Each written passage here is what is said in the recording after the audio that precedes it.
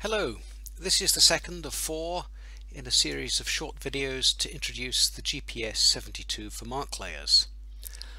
It assumes you've already watched the first video or are already familiar with this Garmin unit. As you see, I have the GPS powered on and ready for use. It's in simulation mode as we are currently inside. I found trying to record this in a rib proved too challenging.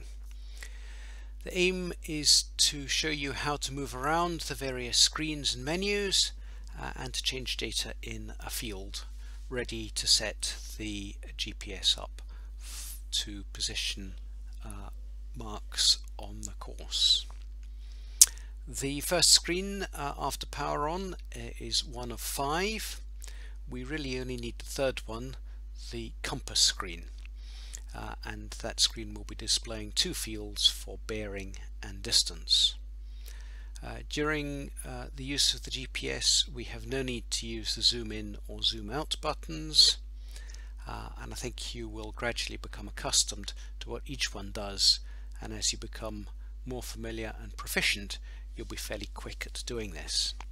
So if I press the page button, you will see that we move on to the map screen, and I press again.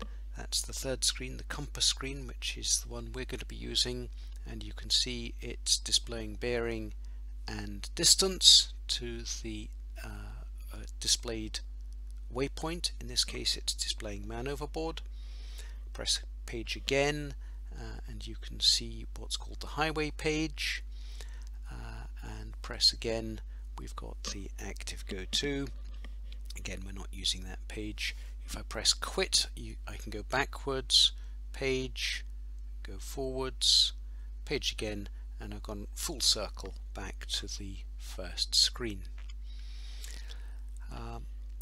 Each of the screens has a menu associated with it, so if I press the menu button on that first screen, it comes up with the menu appropriate to that, and if I press quit, I come out of the menu.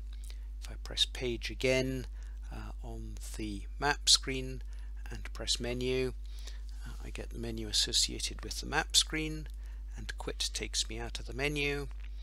If I press page again, I'm on compass, and if I press menu, again the menu appropriate to the compass page, and quit takes me out.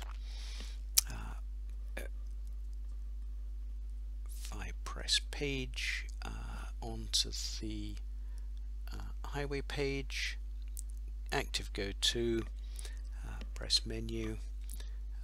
You can see that on that page I've got the ability to add waypoints. We're going to add waypoints in a different way to this though. Most important, if we press the menu button twice at any time, you will see that we get into the main menu, and the thing that we're going to be using most frequently is the points. So if I press the rocker down and select the points option here by pressing enter, I then go into waypoints, and if I press enter again, you'll see that we have some waypoints currently in the unit. Okay, one final thing I'd just like to draw your attention to on the main menu is down here is the battery meter. Obviously quite important to know that the unit has got enough power for the rest of the day.